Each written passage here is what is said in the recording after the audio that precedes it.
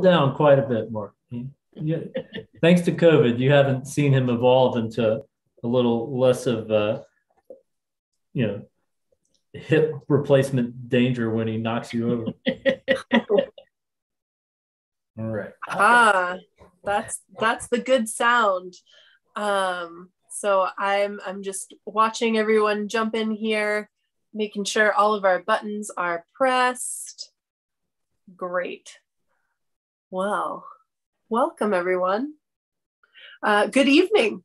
Thank you so much for joining us for our live virtual event tonight with Margaret Renkl and Ed Tarkington.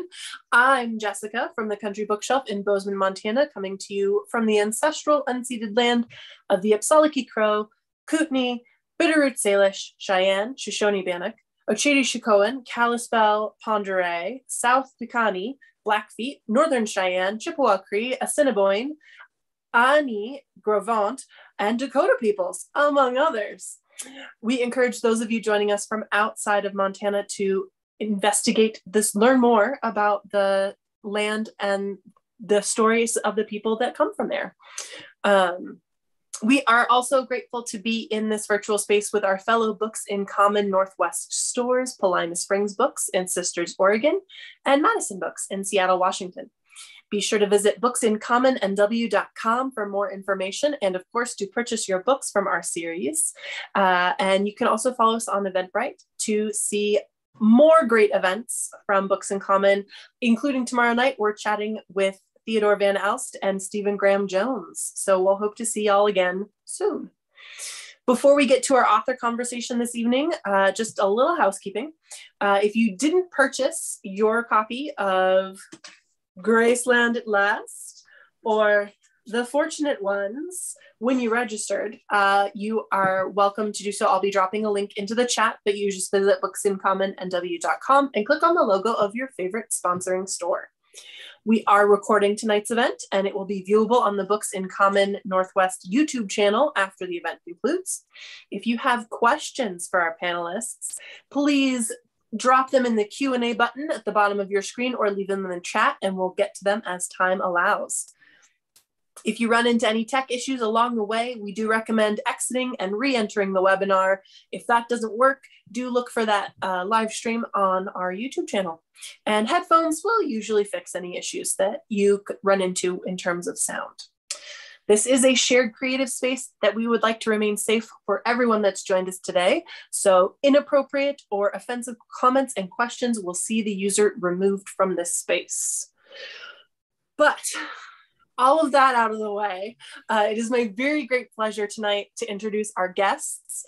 We have Margaret Renkl, the author of Graceland at Last, and of course, a Country Bookshelf favorite, Late Migrations, which was a Read with Jenna Today Show book club selection. She's a contributing opinion writer for the New York Times, where her essays appear weekly. Her work has also appeared in Guernica, Literary Lit Hub, Proximity, and River Teeth, among others. She was the founding editor of Chapter 16, the daily literary publication of Humanities Tennessee, and is a graduate of Auburn University and the University of South Carolina. She lives in Nashville. Ed Tarkington's debut novel, Only Love Can Break Your Heart, was an ABA Indies Introduced selection, which is a top 10 list of the debut authors publishing in a particular season. And it was also an Indie Next pick, which is our favorite list of forthcoming books each month. It was a Book of the Month Club main selection and a Southern Independent Booksellers Association bestseller. His second novel, The Fortunate Ones, now in paperback, was published in January by Algonquin Books. A regular contributor to chapter16.org, his articles, essays, and stories have appeared in a variety of publications, including the Nashville Scene, Memphis Commercial Appeal, Knoxville News Sentinel, and Lit Hub. He, too, lives in Nashville, Tennessee. Without further ado, Margaret, Ed, I'm going to turn it over to you, and I'll be back to share some questions a little later in the program. Thanks so much, Jessica. Thank you, Jessica. Hey, Margaret. Hey, Ed. How you doing? I'm doing okay. How are you doing? I'm doing great. I'm always doing great when I'm talking to you. I was also thinking just a second ago, she was holding those two books up, that this might be one of the few occasions when people are talking and the authors both wrote a book that is dedicated to the same person. It's probably the only time. Yeah. How often does that happen when they come out in the same year, especially? I know it doesn't happen very often. Are you going to tell who the same person is? He's a special, very special person. My mentor and my hero, and your husband. My husband. That's right. And of course, mine's dedicated to you also. And for all of you people who are with us today, I can speak from experience that if you know Margaret Renkl through Late Migrations and her columns in the Times, and if you've got a copy of Graceland at Last and you've read it all and you think to yourself, she seems too good to be true. The answer is she's not. It's the real thing. She really is that good. I know from experience and the grace that she's shown me as a friend and as someone who has taught me a lot about how to be a writer and how to be a teacher and how to be a compassionate person, and most importantly, how to be a parent. And so she is the right person to be listening to and the right person to be turning to in your newspaper and in your books. Margaret's tagline on the New York Times is that she writes about the American South and flora and fauna and a few other things. And one of the things that Margaret and I actually talked about a little bit before we came on was the issue of what exactly it means anymore when we say that we are talking about the South, or what does that mean, as a concept or a construct, or being Southern, particularly in just the sort of whiplash that we've all experienced in the last couple of years. Margaret, what now do you feel you mean when, or what you think people, or maybe a better question is, what do you think people mean when they ask you what it means to write about the South, and what you mean when you actually do it? If that makes sense.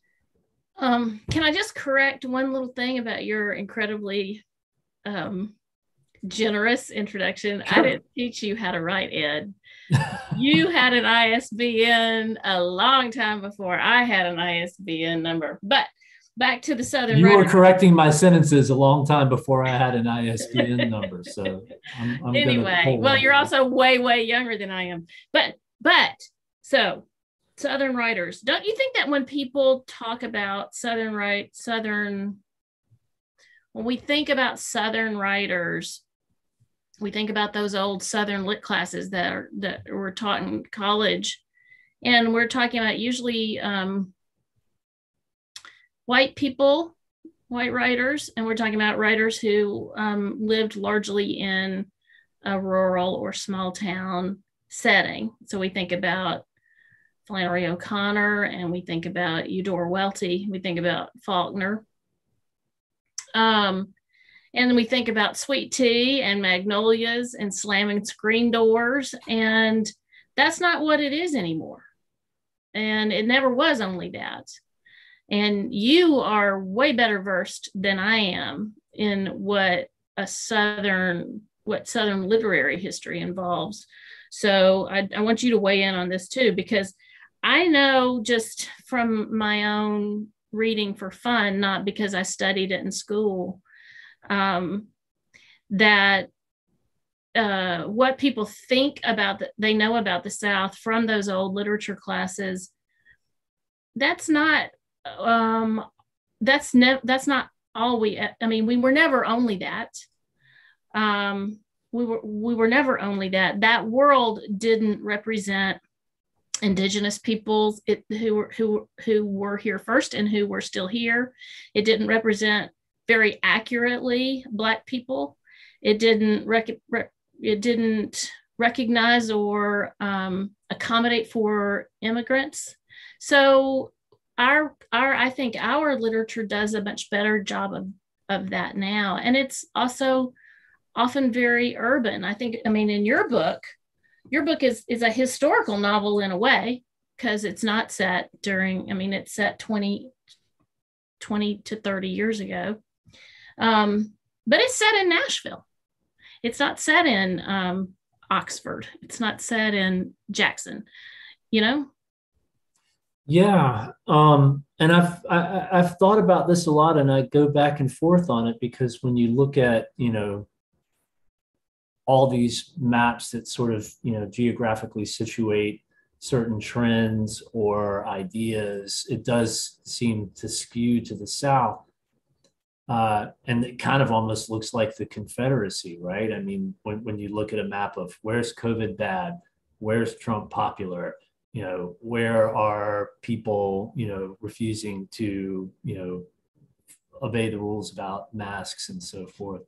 Uh, and, I used to say that, a big part of the reason that the Civil War happened was because Southern white people are just so proud that they don't want to be told what to do, even if it's the right thing.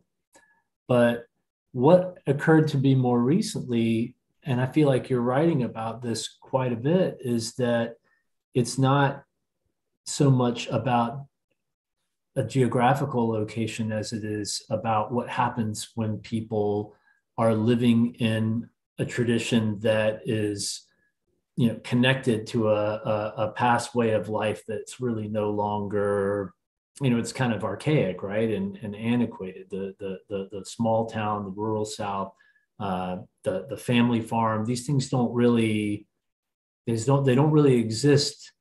They're not for very many people anymore, whereas that was the norm for most of the South until the 20th century. And then you've got the growth of cities. And the reason why the map is so red down here is because we just don't have enough big cities. And the reason why the map is changing in Georgia is because Atlanta is a huge city, and everybody that lives there kind of has to roll with the changes because they live around people that are not like them. They work with people that are not like them, and they got to kind of let go of these old ways of thinking.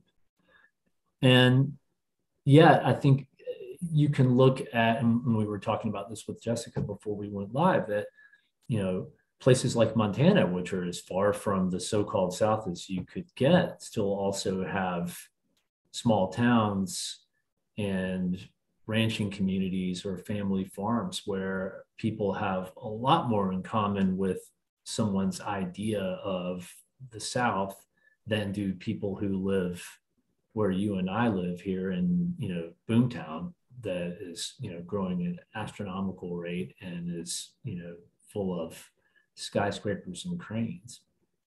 Well, it's true. I mean, I think we aren't the first to observe this by a long, long shot. I mean, it's something that's been happening and that political scientists and pundits have been observing for a really long time. It's that it's not really politically, we're not regional so much as we are a divide between urban and rural ways of thinking. But I do, for some reason, and sometimes I think I can articulate it, and other times I'm not sure. I still think that I would know a Southern novel when I saw one, and a Southern poem and a Southern essay. There's a regional, there's a willingness to identify with region here that I don't see as clearly in other regions. I mean, in part of it is that the holdover from, from the late unlamented Confederacy, and part of it, I don't know what it is.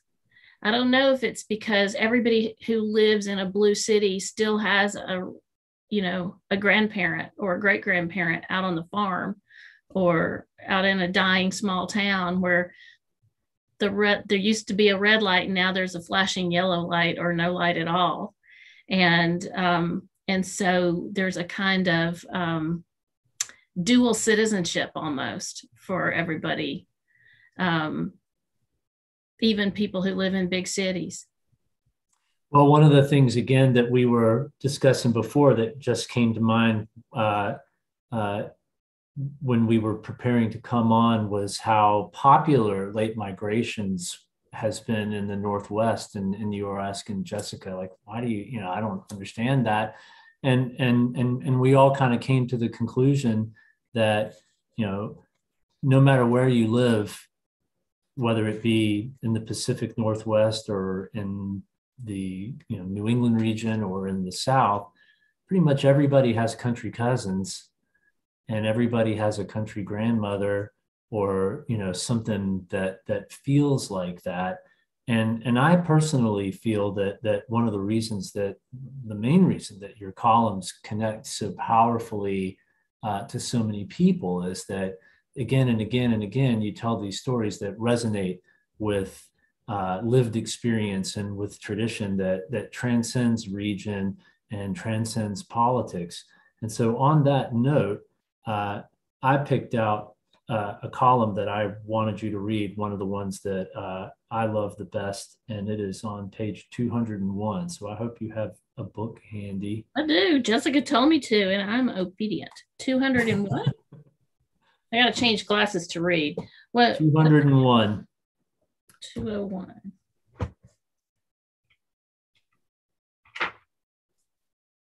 Okay. Why I wear 5 wedding rings? It's beautiful. Which part do you want me to read? I want you to read. Well,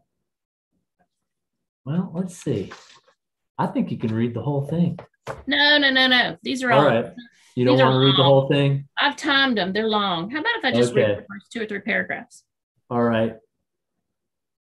How about on page 202, from 7 years ago to give me strength on 203.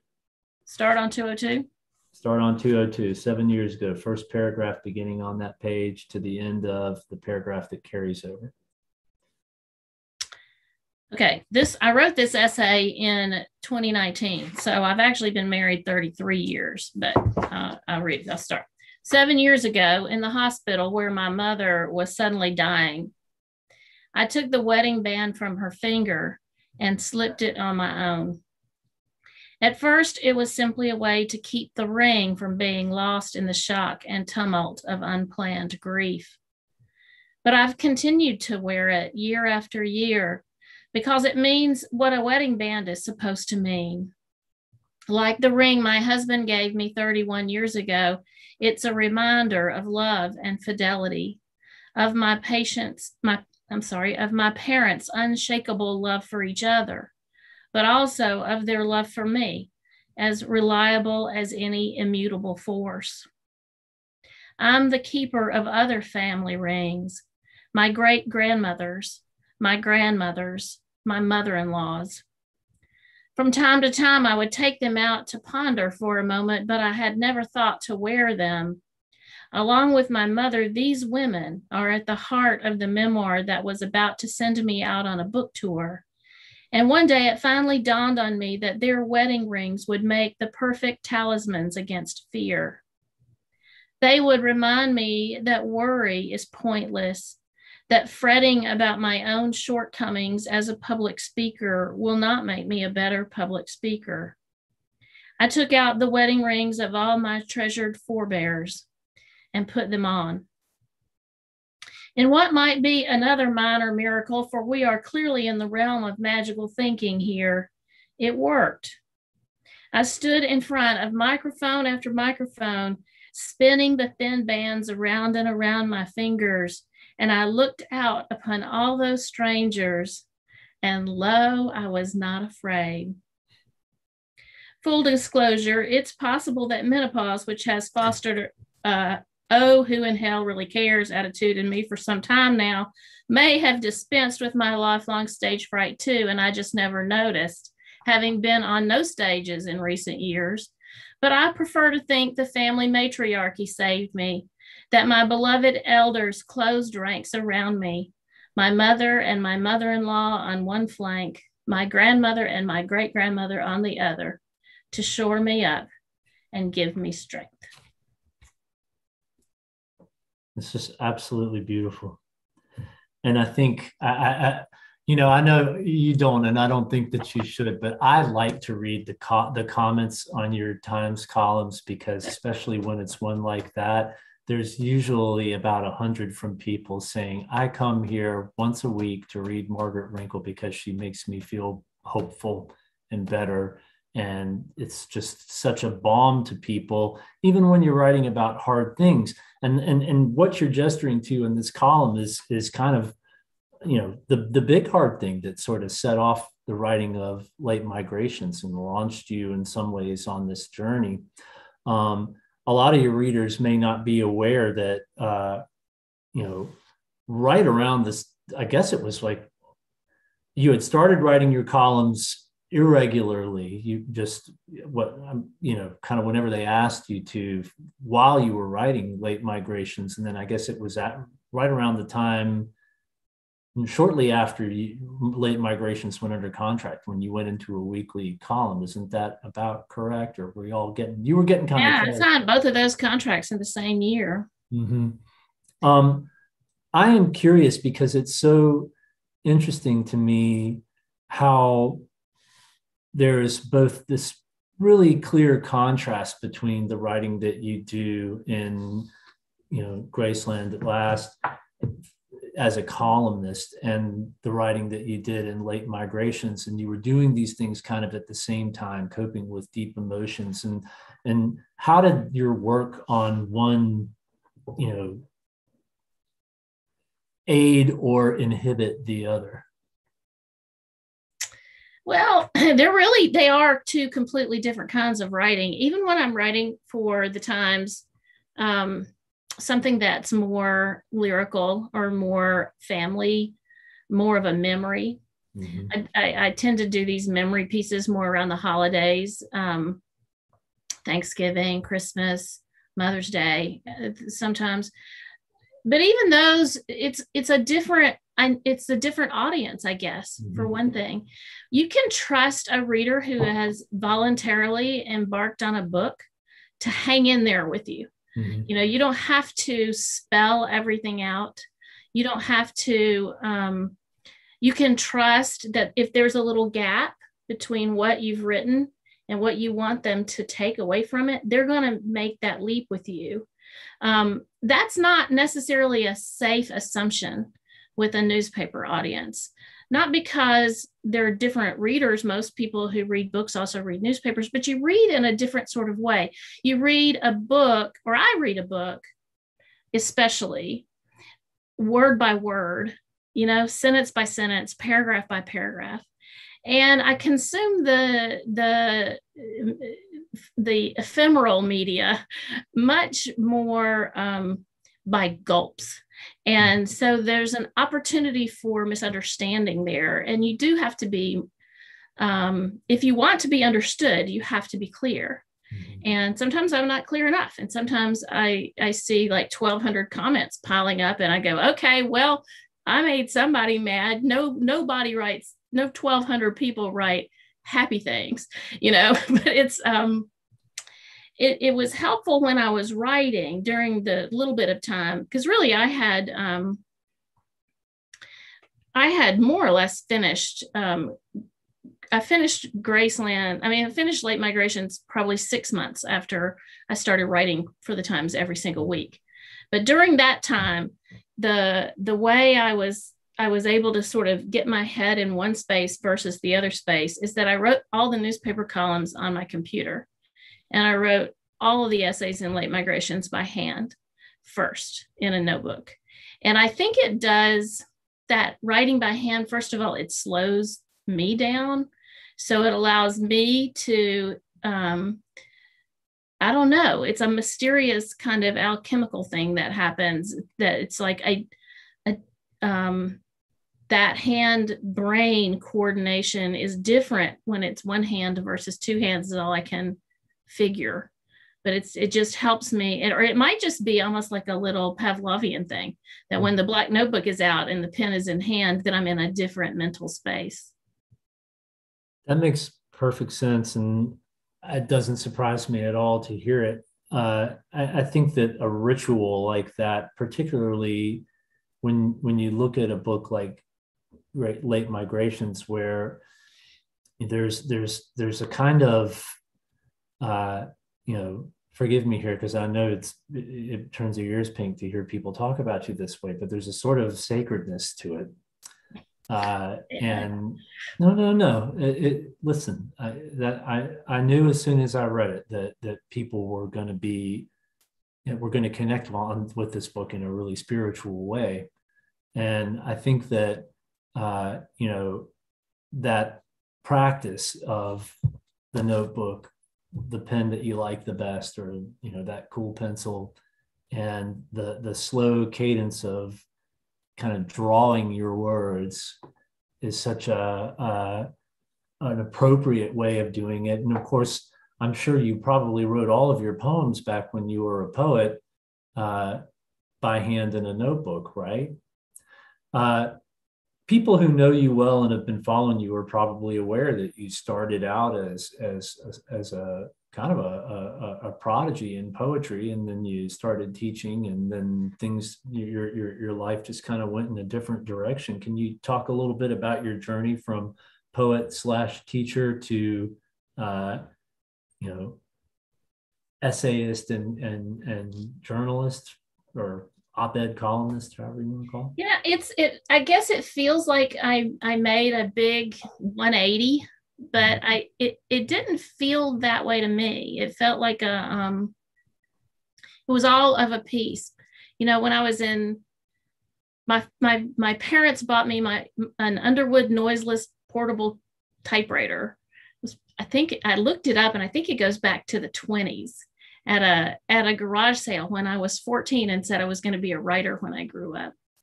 But the very first thing I did when I got to high school was join the newspaper staff.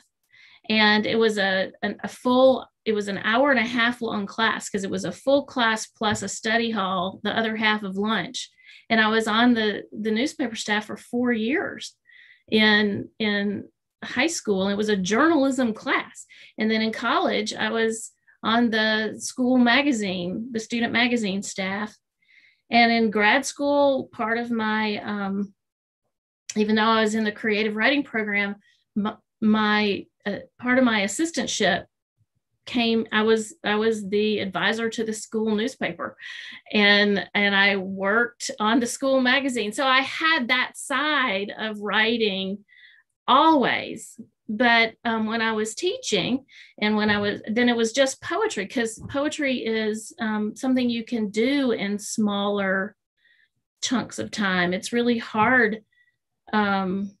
You're a teacher. It's really hard to take on a big book length project and still be prepared for class and grade the papers and meet with the parents. And I just didn't. We had Sam, and it was just like, there was no way I was going to be doing any real heavy lifting. That hats off to you that you wrote 2 books and parented 2 little kids and still taught high school the whole time. I couldn't do it. What happened when I got put on bed rest before our second child was born is that, there wasn't any maternity leave that was gonna, I had to find a way to make money flat on my back. And so I started writing essays, and I still believe that essays are kind of, they're kind of like poems, but easier to write and easier to read.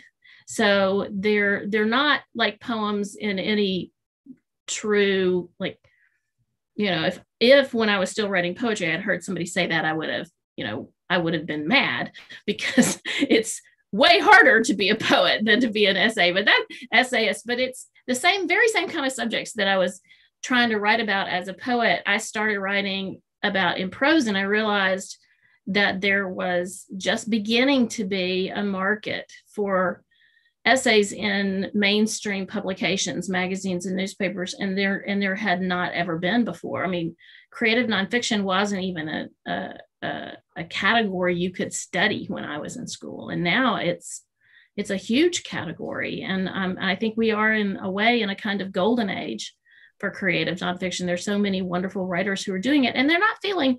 It's not like I did. When I stopped writing poems, I kind of never went back, but plenty of people go back and forth. They write novels and they write poems. They write novels and they write essays. They write essays and they write poems. They're just, we don't have to be locked into these categories. We just, it's really wonderful.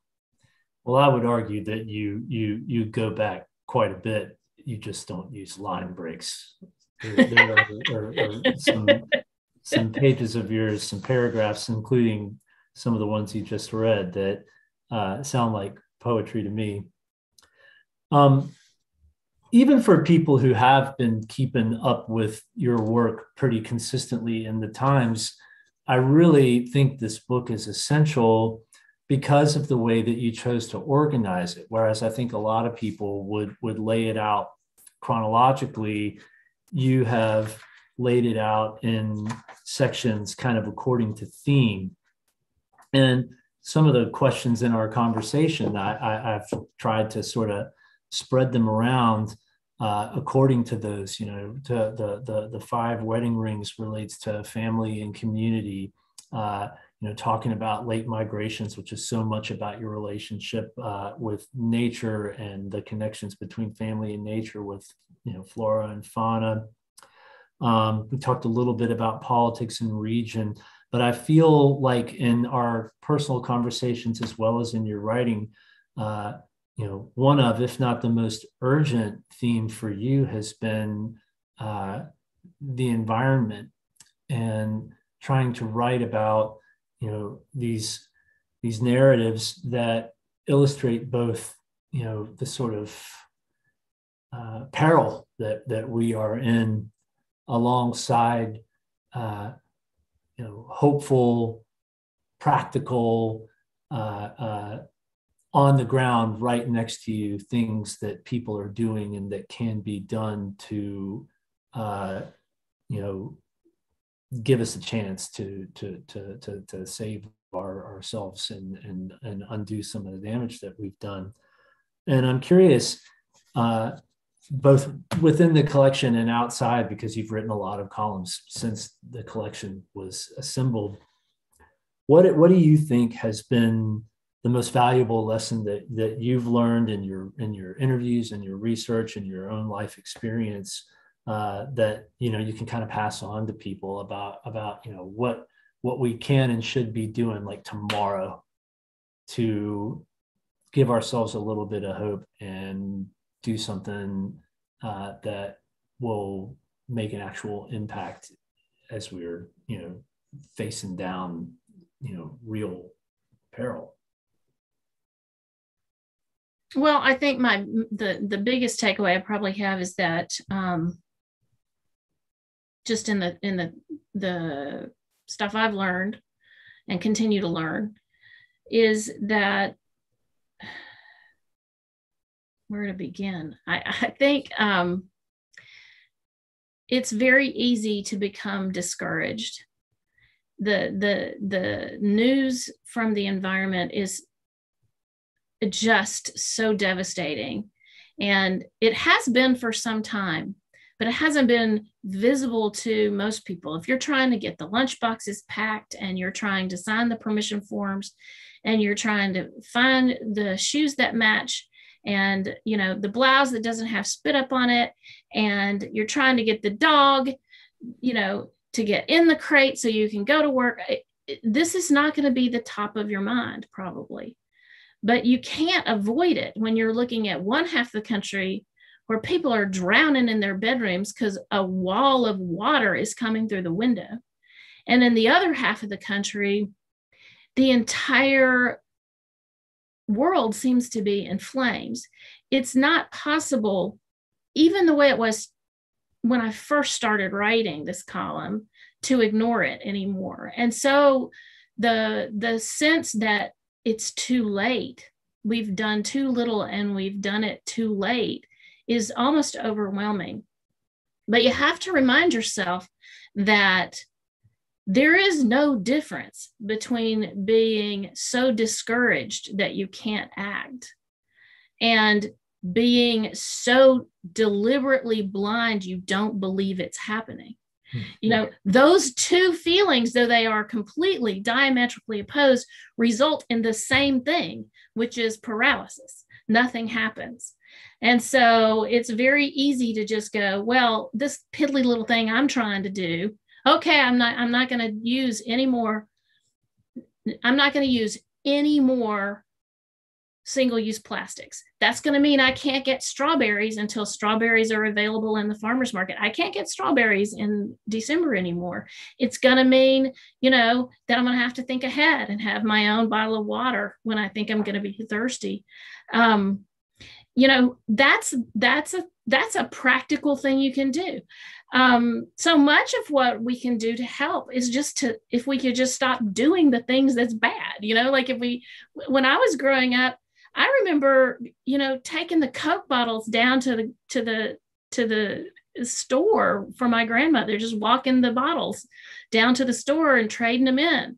It hasn't been all that long that we've been a disposable society. So those things add up. They clearly have added up, because now there's a mountain of plastic bottles in the middle of the ocean. I mean, we can do things like not putting poison on our yard. Let the clover take over. Yes. Let the violets have their way with your grass, and the bees will come back. They just will be there. You won't even have to do anything. And give up Mosquito Joe and Mosquito Squad. Just put the mosquito spray on yourself, or turn a fan on when you're sitting outside. I mean, all these things feel small. And of course, the fossil fuel industry wants us to think it's all in our hands, and it's not all in our hands. It's going to require immense political motivation, and it's going to require the cooperation of the market, which is already responding. It's so much cheaper now to get electricity from solar energy than from any other source. And when that happens, the market responds. So I think that there are a lot of things that we can do, and I write extensively about them all the way through. But the big thing is just to find a way, whatever it takes, not to give up, not to say it's done. Because I would like to have grandchildren someday, and I would like them to know. Karen Russell has a short story in this week's issue of the New Yorker that's about a post-bird world, and I don't think I can read it. I can't bear to think about a world with no songbirds. But we don't have to go there yet. We're not there yet. We have a little bit of time left. I love hearing you talk about hope, and it reminds me. And you included a column in here about John Lewis, and you were able to interview him for chapter 16. That was before you were writing for the Times, right? Mm-hmm. And I remember what he said to you about hope and about optimism and never getting bitter. Can you talk about a little bit about that experience and what you took away from it, and how it contributed to the way that you wrote that column? Well, the column quotes from the interview. The interview ran at chapter16.org, and you can read the whole thing by going to chapter 16 and just putting John Lewis in the search field. And everyone should do that. It's a wonderful interview. The interview, and what I did with the column when John Lewis was diagnosed with pancreatic cancer, I wrote an open letter to John Lewis, and in that column I told the story of interviewing him, and of just how embarrassed I was.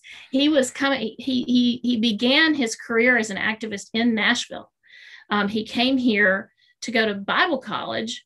But he took the training in how to do peaceful, nonviolent resistance.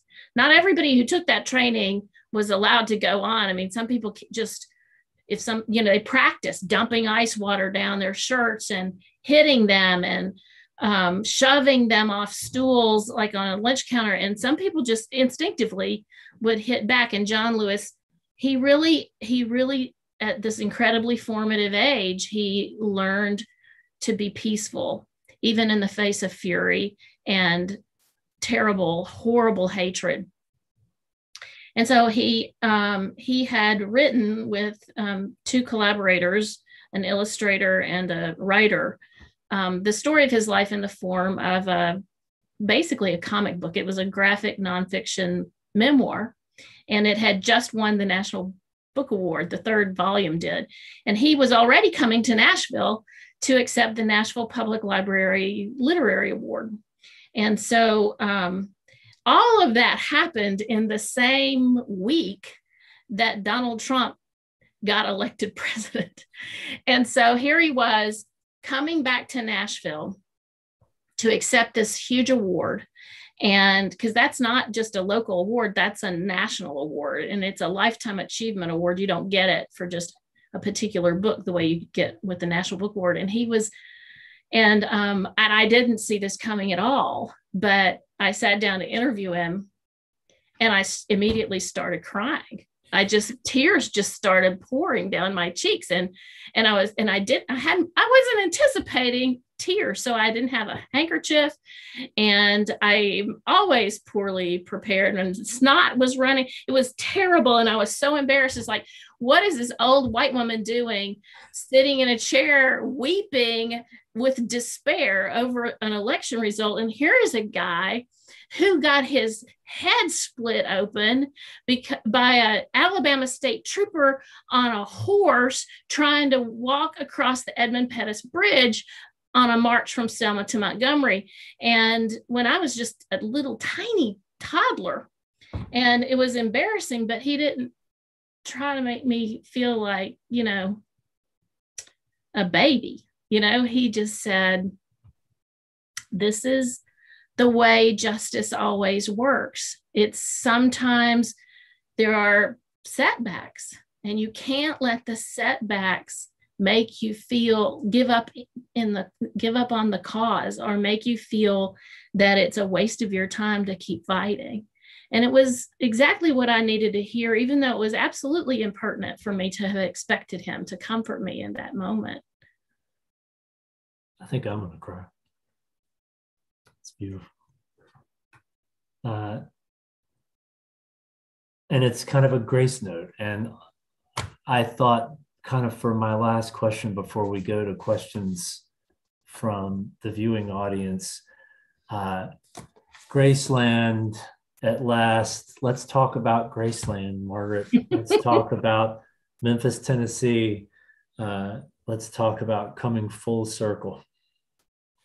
The book, the last essay in the book is called Graceland at Last, and it's about how when Haywood and I were first moving to Nashville, we were getting from graduate school in Columbia, South Carolina, over the Appalachian Mountains to Nashville. And, in those days, we just had a little, we were in two cars, and I had a little, like a cassette player on the seat next to me. And it was stuck on that song, on that album, the Paul Simon's album, Graceland. And it was just this harrowing journey over the mountains in two broken down cars, badly loaded by a couple of graduate students, with a cat that needed to pee, with her claws on my head, sitting on the back of the seat with her claws like literally in my head. And I remember listening to that song over and over and over again and thinking, if I live to get over Monteagle Mountain, I am going to make it to Graceland. That was 1987. And I didn't get there until 2017. 30 years later, we finally made it to Graceland. And that's what that essay is about. And what did you think about it when you got there? I loved it so much. I loved it so much because it was exactly what you would think a poor boy would make, the home a poor boy would make for himself when he had a bunch of money. It's nothing like what wealthy people think of as a great house. It's sort of a faux antebellum house, and it has mirrors everywhere and white carpet, and there's a jungle room where there's actual like plants growing out of things in the wall, and weird shaped creatures on the tables. Anyway, it was just so magnificent. It felt like I know what it's like to grow up poor white in this rural South, and I don't know. I felt that I knew something about Elvis Presley from seeing that house that I would never know from his music or his movies or even interviews with him when he was still alive. Do you think that's why there have been so many great songs? There are so many people who go into Graceland as a kind of pilgrimage, a religious experience. Do you think it's less about Elvis than it is about the connection that people have with the idea of a dirt poor kid from Tupelo, Mississippi, lighting the world on fire and building himself the house of his little Tupelo, Mississippi dreams? I think most of the people who go to Graceland are there for Elvis. They're just there for Elvis. I don't think very many of them are there the way you and I would go to Graceland. But we were there with our youngest son and our exchange student from Australia. That's right. And the exchange student from Australia just loved it. He just really loved it. Now I want to compare and contrast Graceland with Dolly World. Speaking of Tennessee. Well, Dollywood is a theme park. It's nothing like Graceland. Graceland's an actual home. And in fact, Lisa Marie Presley still has, keeps the upstairs private. That's where she stays when she's in Memphis. Oh, wow. I did not know that. You can't go up there. That's her house. Wow. That's so cool. It kind of makes me happy. Amazing. Well, are you ready for some questions from the audience? Yeah. Fantastic. So Nina says, thank you both for your work and for being available to your readers. Here's my question. She had a little bit of a false start earlier, but we don't need to know about that. Margaret, you write from your experience and share your family stories. And your stories are rooted in your experience, but with fictionalized names and places. What are the limitations of sharing transparently your own stories? And conversely, what are the freedoms? Well, lately I've been fantasizing about how much fun it would be to write a novel where I didn't have to embed links that the fact checkers could verify that I'm actually saying something that's true. But in terms of writing about family, one thing that's true for, I think, probably, and Ed will have to talk about this, but, just because you're writing something that's true about your family doesn't mean that you're writing everything that's true. I mean, there is a selection process, there is a winnowing and a shaping, and it doesn't mean in any way that you're misleading or you're leaving out facts or events that would obviate what you've already said. It's that there's an artistry to it in the same way that there's an artistry to shaping any piece of writing.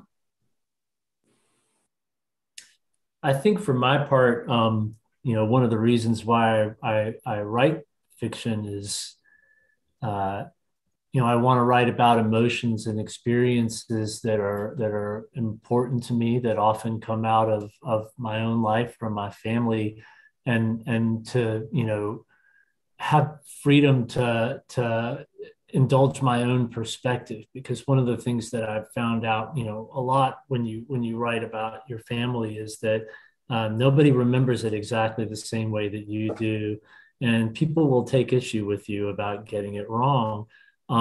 I will say with my most recent novel set in Nashville, my mother was really excited about it because she said, "I'm so glad that you set this book in Nashville." And I said, "Why?" And she said, "So people won't come up to me in the grocery store and ask me how much of it's true." And she used to have that experience with my first novel, which is set in a town very similar to my hometown, and everybody was always trying to figure out who was who and what was what. And I mean, there were certainly some things that I was inspired by that people could recognize, but the idea is that you're not telling a true story. You're taking, a cool or interesting or shocking anecdote or some emotion and amplifying it or changing things around that allows you in a way that allows you to, explore possibilities without having to tell the truth. I said recently, and our mutual friend Ann Patchett said about her novel Commonwealth, which is the one that was kind of closest to home for her, that her mother, when people would ask her how much of this book is true, she would say, none of it happened and all of it's true. And I thought that, that's kind of what I'm going for. I think if I had more confidence and more courage, that I'd write the way Margaret does, and I'd probably have more readers. But for now, I think I'll just I'll stick with making it up in my own way, and just tolerate the fact that people are going to draw conclusions about what they think is real and be most of the time wrong about it. Let's make a deal. If I write a novel, you write a memoir. All right. He knows that's a safe bet. You first. It's on the internet now. Can't take it back. Yeah. Christina says, you offer hope for the South. What variations politically do you see in the South, particularly with your experiences in Alabama and Tennessee? Unfortunately, there's not a whole lot of variation between Alabama and Tennessee. There's not a whole lot of variation between Alabama and Mississippi or Louisiana or Arkansas or Kentucky. I mean, there's small changes. Kentucky, for example, has, and so does Louisiana, a Democratic governor and a Republican legislature. Alabama, for example, the governor of Alabama issued a mask mandate during the lockdowns last year.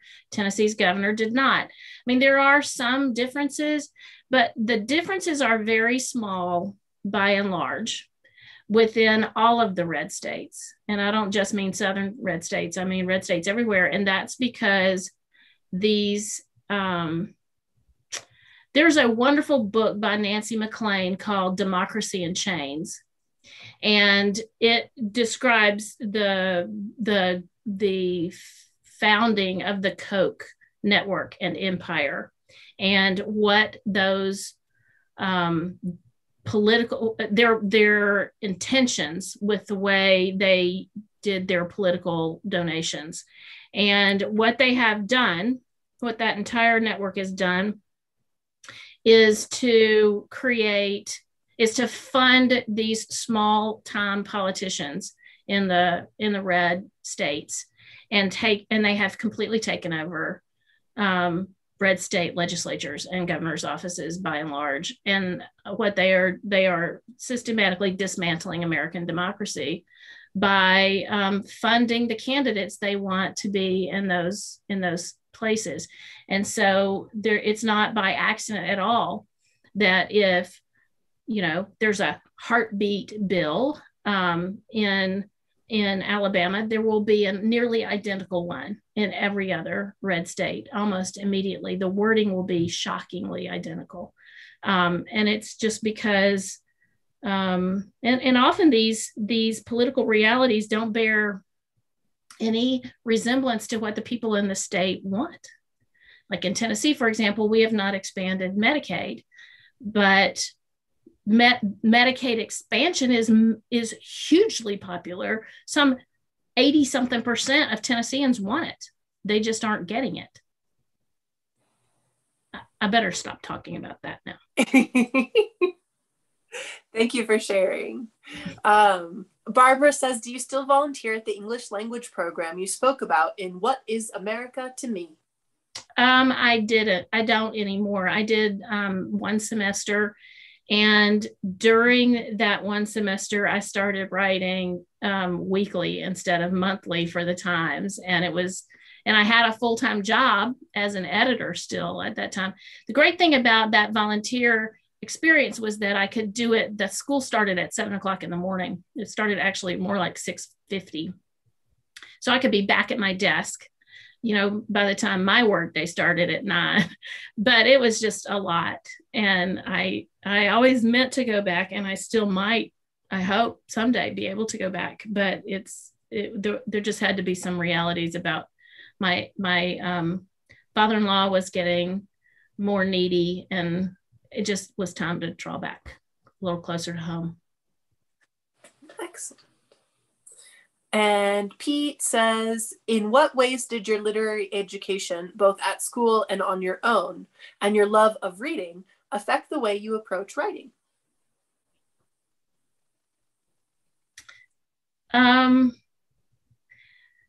I think most writers would probably say some variation on that we fell in love with reading first, and then wanted, in the same way that a little kid, sees somebody, on a skateboard jump a curb and wants to try to do that. You see something that you find magnificent and you want to try your hand at it. Is that what you think, Ed? Oh, absolutely. I think that, for me, it's the feeling of, I just want to be able to do for somebody else what this did for me. That would be such a high. And it is, isn't it? I mean, it makes you, the thing that, and I know this is true for you, that really humbled and amazed me after I started getting feedback from real readers, was how things that felt so kind of very personal, or even just things that felt a little bit, tossed off or hazard, really resonated deeply with people in ways that I could not have anticipated. And I feel like that is something that is magical and spiritual, and I have nothing to do with it. And I don't want to get all, too weird on you, but I mean, I've told you before, Margaret, I mean, when my mother had your book in her book club and all of her friends were sitting around the table, they were sharing stories. And I mean, it was something that was deeply personal for every person sitting around that table. And, you created something magical there, just in telling, the truth of your memory. And, my favorite was one of my, mom's friends brought on this old fur that her grandmother used to wear that had been in a box in the closet for like 40 years. And it was like the first time in decades that she, talked and shared and had that kind of deep experience with, with memory and with grief and with love and nostalgia. And, you did that. You created that magic for people. And, I know a lot of it does come out of your gift, but I also think that there's something magical about it. Absolutely. Well, a little self-service bookseller question to finish out the night. What are you reading right now? What are you reading, Ed? You first. What am I reading? I just finished, and I'm ashamed that it took me so long to read this, but I just last night finished The Sound of a Wild Snail Eating by Elizabeth Tova Bailey. And that book came out in 2010, and it's been on my shelf probably since not too long after that. And my husband and I were getting ready to go up to a friend's cabin for the weekend, and it was going to rain. And I was trying to think, what do I want to read? And I brought a whole bunch of things just to have options. And there's something about being in the woods in a cabin with a metal roof in the rain, and that the idea of the idea of reading about a snail really appealed to me. And it is just this magnificent little book. I just loved every word of it. The sound of a wild snail eating. That's beautiful. I've got about 4 different books going, but the one that I'm taking with me tomorrow is by my friend, the Reverend Becca Stevens. It's called Practically Divine, and it just came out, and it's really good. So I highly recommend it to anybody who's interested after you pick up Graceland. Yes. And I did just a few minutes ago drop back into the chat the reminder that if you didn't grab Graceland at Last and The Fortunate Ones with your registration, you can still do that. Just visit booksincommonnw.com and click on the logo of your favorite sponsoring store to find all sorts of yummy treasures. I've been trying to get some of these other wonderful books that have been mentioned into the chat as well. But I want to extend sincere gratitude to both of you for joining us this evening and sharing Graceland at Last with us. We're so excited for it here at Country Bookshelf.